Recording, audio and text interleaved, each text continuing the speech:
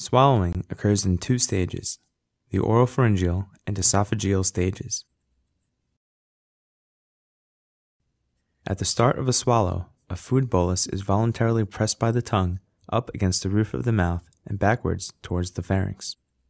In response to activation of pharyngeal pressure receptors, the swallowing center in the medulla initiates reflexes that prevent food entry into respiratory passageways. The uvula contracts, which blocks the nasal passages from the pharynx. The laryngeal muscles contract, closing the glottis at the top of the trachea by tightly aligning the vocal folds. The epiglottis swings down upon the closed glottis.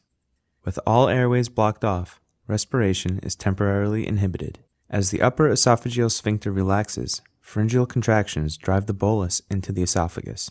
The oropharyngeal stage is done and breathing resumes. During the esophageal stage, a primary wave of peristalsis initiated by the swallowing center pushes the bolus through the esophagus. As the bolus travels through the esophagus, the lower esophageal sphincter relaxes, allowing the food to enter the stomach. If the bolus is sticky and adheres to the esophagus, secondary peristaltic waves triggered by the intrinsic plexus at the point of distension completely clear the esophageal lumen to finish the swallow. What happens when this timing is off? This can happen to even someone healthy and young. This man is drinking soda, but oops, be careful. He ended up choking on it uncontrollably. This has probably happened to you too. This is called aspiration. The symptoms of dysphagia can include choking on food or liquid on a daily basis.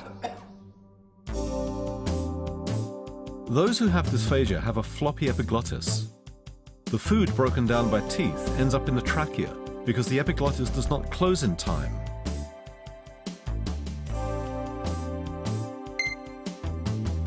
Or because the swallowing does not take place while the epiglottis is closed. This is what causes aspiration.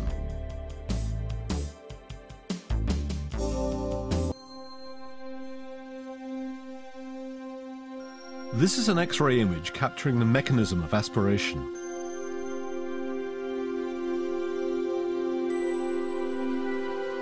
You can see liquid is slowly collecting inside the trachea. Trying to swallow, the patient ended up choking.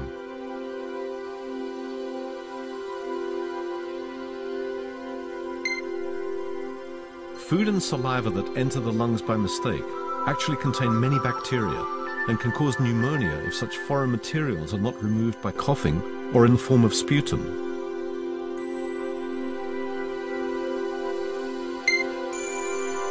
Currently, it's estimated that 20% of elderly people in need of nursing care experience difficulty in swallowing. Furthermore, most cases of pneumonia, which is the fourth leading cause of death in Japan, are actually said to be induced by aspiration.